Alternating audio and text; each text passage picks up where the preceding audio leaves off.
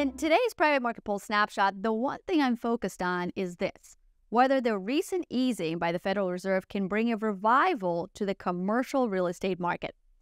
Private real estate has been the clear laggard within the private markets over the last couple of years, with real estate funds performance declining by more than 18% since June of 2022. But fast forward to today, and the CRE market may be nearing an inflection point in terms of price appreciation and lower financing costs, but against still solid operating income fundamentals. So first of all, the Fed is now firmly in easing mode, and this historically bodes well for commercial real estate.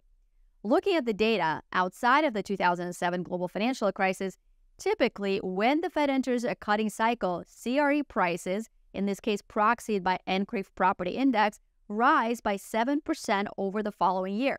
The levered private CRE funds, proxied by NCREIF ODCE Index, also typically see an average return of 7% during that time period.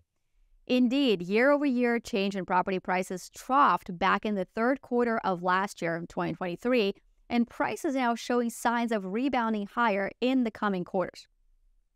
Lower rates can have a positive impact on property price appreciation, but secondly, and importantly, Fed easing also brings relief to borrowers with floating rate debt. This is because the key commercial real estate base rates, such as SOFR, tend to reset lower with Fed cuts. This is particularly good news this cycle, given the sharp rise in floating rate debt over the past 2 decades. Between 2004 and 2014, for example, only about 5% of commercial mortgage-backed securities, CMBS loans, were floating rate. But today, that number has jumped over fourfold to around 22%.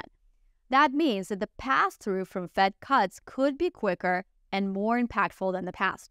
Now, one area that investors worried about is also this upcoming wall of CRE maturities in 2025 and 2026. And the decline in base rates should lessen those concerns too. In 2024, the average interest rate on newly originated CRE loan was 6.2%. That's about 190 basis points higher than that on the maturing loans. However, with further Fed rate cuts, the base rates could fall to around 4% in 2025 and closer to 3% by 2026, allowing the maturing loans to refinance at relatively lower yields, assuming spreads also hold steady. So as the funding costs come in and both new financing and refinancing appears more attractive, lending activity should increase significantly. Indeed, today, when we look at the Mortgage Bankers Association data, we see a forecast of a 26% increase in CRE lending this year, climbing from $429 billion in 2023 to $539 billion in 2024. And still a further 23% increase is expected in 2025 to reach $665 billion. That is in line with pre-pandemic trend. Additionally, we're also seeing signs of revival in the CMBS market, with third-quarter issuance volumes among the strongest in the post-GFC era. Meanwhile, as the funding costs ease, aggregate CRE fundamentals remain solid. For instance, net operating income growth, or NOI growth, currently stands around 3%, which is in line with historical averages and slightly above inflation. Vacancies outside of the office sector are low, and that is what's supporting this rent growth.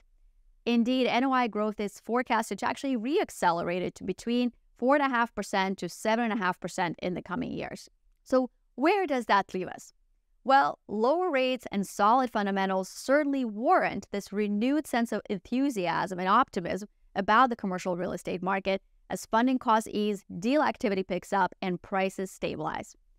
And I also think that given the reset in CRE prices of the past 2 years, which has left the commercial property prices significantly down since their 2022 highs, this is the right moment to opportunistically add back to this important $20 trillion asset class. And that's your one thing in private markets this week.